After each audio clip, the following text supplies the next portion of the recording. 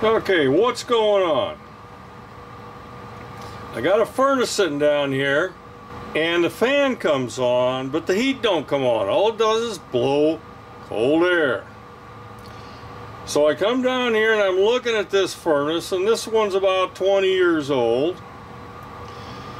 So where do I go next? Why is this thing doing this? Okay, you take a look at the thermostat. The thermostat, when you look at the fan, it's in the auto position. So it shouldn't be running all the time. It should only run when the furnace is on. So what's going on? Well, here I'm showing a bunch of limit switches. This is an old style. This is going to find this furnace built well over 30 years ago. Combination fan and limit. There's a little button type limit switch. Here's another one that's got a probe. This one here, of course, has a probe. It fits inside the ductwork. These two are also, these are newer styles that are used in somewhat newer furnaces, and the switch is right there. And it's put in the airflow to sense the temperature of the air passing across it. If the air reaches too high a temperature, it does what we call limit out. Well, how these things work is when that temperature is too high, it shuts off, and it shuts off the gas supply, or with an oil furnace, an oil supply. So it shuts down the heat source. Now, if it cools back down, most of these will turn back on. There are some that you actually have to push a button on because they're called manual reset. But these are all automatic resets. So if the temperature goes down, they'll come back on, usually. Sometimes they kick off so many times that they'll actually fail. Okay, so why did they kick off? Because you didn't have enough airflow.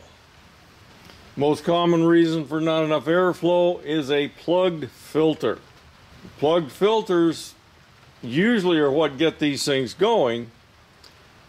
And when you take and put a new filter in, if the limit has not worn out and failed completely, then it'll start working normally. But sometimes that doesn't happen. And what the symptoms of this are is when the furnace comes on, it usually runs about 4 or 5 minutes. Sometimes it'll run longer. And then it shuts off. The fan continues to run, but the burner shuts off. So with the burner off, of course, it cools down. And that fan's going to stay on. Now, on most of the newer furnaces, now if it cools down enough, goes below its reset temperature, then it comes back on and starts working normally. So you may not even notice what's going on for quite a while until it gets really cold, and because it's not running all the time, it doesn't maintain the temperature. So let's say I've gone out there and I replace my filter and it still does it. So what else could do it? Well, here's another reason why you may not get enough airflow through that furnace. This blower. Now this is a nice clean blower here, but if this thing is filled with dirt and maybe cat or dog hair all over here, and these little slots, they're all filled up full of dirt, it's not going to move very much air. So you may actually have to clean that thing. So is there anything else that could cause a limit to kick off?